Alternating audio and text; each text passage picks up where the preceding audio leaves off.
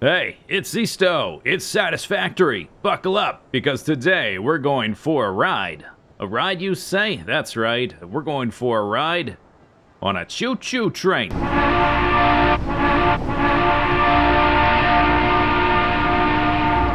So, 2 out of the 3 areas we need to build for our turbo motor megabase, we've finished them.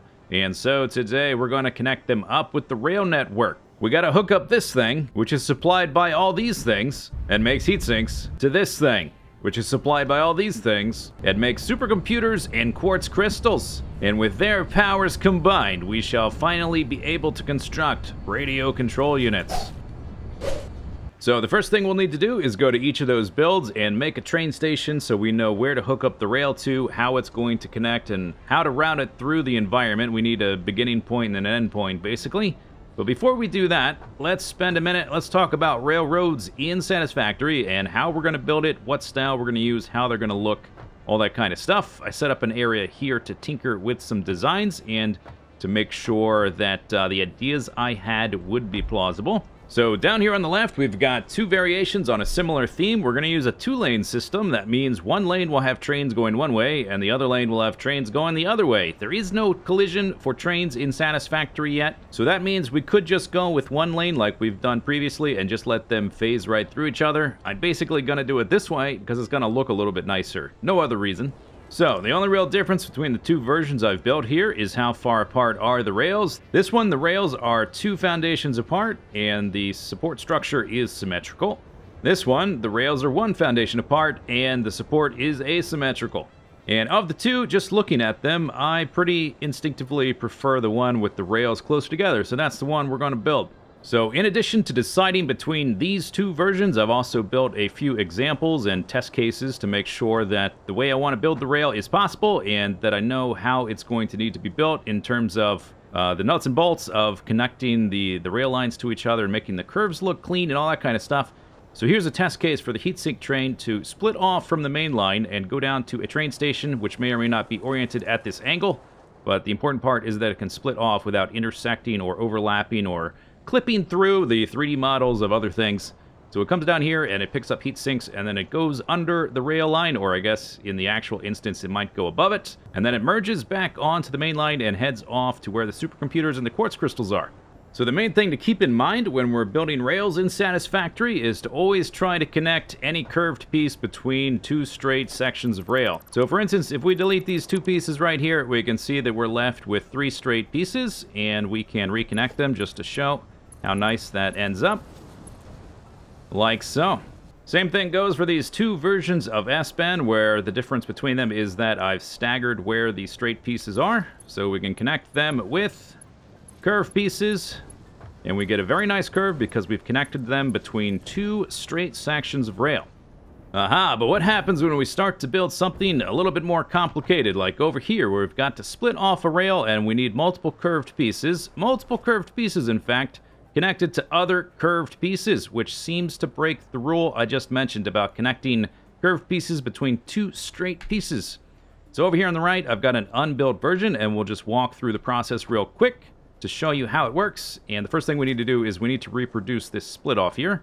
And to do that, we will need a straight section to connect to a straight section, just like we just showed. Whenever I create rail segments, I try to start and stop in the center of a foundation tile. This helps a lot with lining up things on these support pillars, and in general, just keeps everything nice and consistent. So first thing we do is connect those to create our first curve. Now that we have that curve, we delete the straight section, and this section is lined up perfectly straight. So it acts as a straight section even though it's not really straight. We delete this foundation tile, and we create another straight section on this ramp. There we go. Now that we got the ramp, we can connect this curve and create a new curve. The curve rule counts for vertical curves as well as horizontal curves. Down here at the bottom, we create a similar curve to flatten out the rail. And then we can delete this straight section, and we can go directly into a 90-degree to the right curve because the end of this segment is actually straight, since we lined it up correctly. Then we can come back here and we can finish off the main line, reconnect it up to the stub I built over there. And the result is a smooth branching line with nice looking curves. Oh, it looks great. So with that out of the way, let's head out to the heatsink area and let's get started.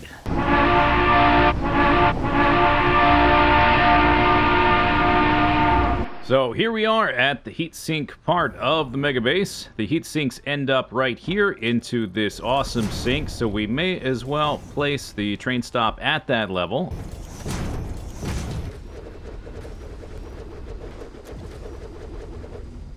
So there we go. I decided to lower it down a few foundations in height so that when we build the railroad that goes from here to the other side of the map, we can go through the forest and underneath the canopy, which will probably look way cooler than going above it in a big straight line.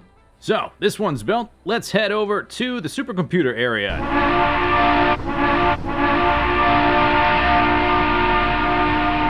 Here we are at the supercomputer build, which is going to be making radio control units soon. We're going to need 2 train stations here, one to offload the heat sinks and one to load up the radio control units. So we could either stack them on top of each other, or I suppose because this build is quite wide, we could even put them side to side.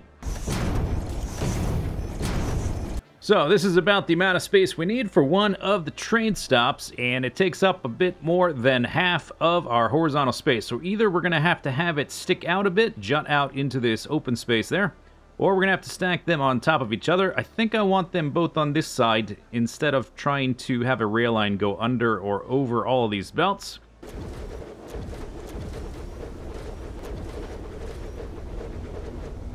So maybe it'll end up looking something like this. We've got the rail line coming in, and then it splits. One train can drop off the heat sinks, the other train can go around and pick up the radio control units. Then the line curves around, bypasses that train station, they remerge, and they can head off to the heatsink area and beyond for the turbo motor area, which will be beyond the heatsink area, way over there somewhere. But here's the thing. This rail line we're about to build, it's going to be really cool once it's done, but it's going to be really fiddly and take a long time to build, and I just don't feel like doing it myself. I thought about licking some more slugs, but that seems to have some diminishing returns built into it. Every time I do it, I seem to get a little bit more resistant to the effects. And then I thought to myself, what other options do we have? And like a bolt of lightning, or maybe a light bulb would be more appropriate, a light bulb above my head went off, and I thought, aha! I can just split myself off into a separate, multi-dimensional person, and I can make that loser do all the hard work while we do something relaxing, like, I don't know, let's say we take a nice, relaxing drive along the beach. So that's what we're gonna do.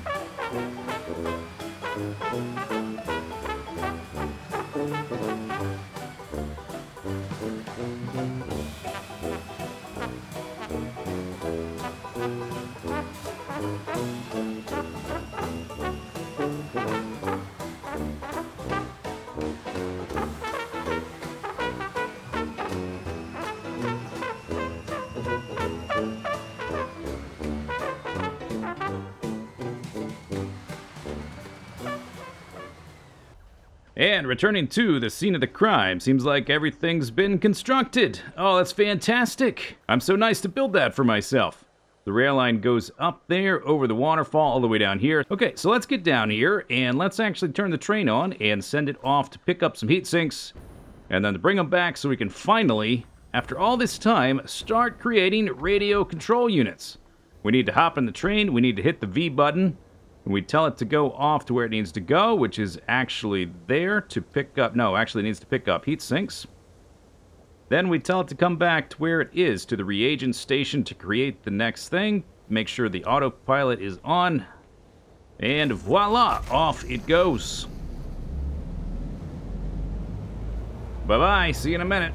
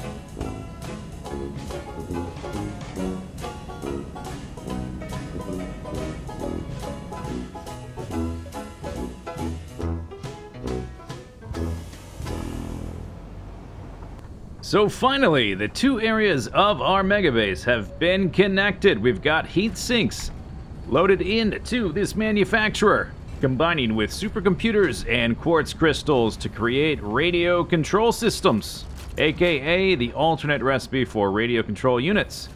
And they're headed off down the belt, and they get dumped into, for now anyway, an awesome sink to make us some sweet, sweet, awesome sink points. And I've got 400 tickets in here. We're generating at the moment 3 million points per minute. That seems pretty good, but it also seems a little bit slower than I thought. This should really be doing more. Let's fly up and let's check the line where they're being supplied via belt up here. Yeah, okay, we got heat sinks getting split up, and then they get lowered down via belt lift. Okay, I have an idea. Here, let's check our power consumption. Let me find a power line. You can't check it on these little guys. Let's click this. Yeah, look at that. We have the capacity for 96 gigawatts of power. We're only drawing 11 gigawatts. That doesn't seem quite right. For all these machines, how is that even enough? Wait a second. Wait a second. I just had an idea. A few things that we've been doing just combined in my brain like a nuclear fusion. Nuclear fusion just occurred. Two ideas. What if we use the slugs to help us build the base better so that we can figure out what's missing? But the problem with the slugs is the more I lick the slugs, the less effective they are. But aha! What other tools do we have? What if instead of licking slugs sequentially, what if we lick the slugs simultaneously?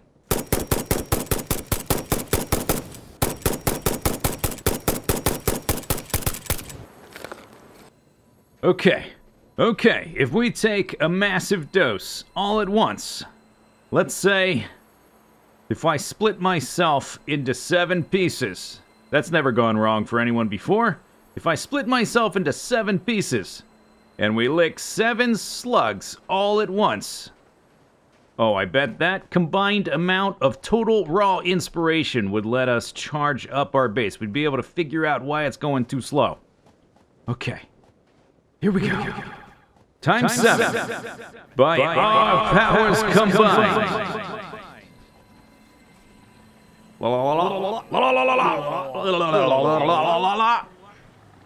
Ooh.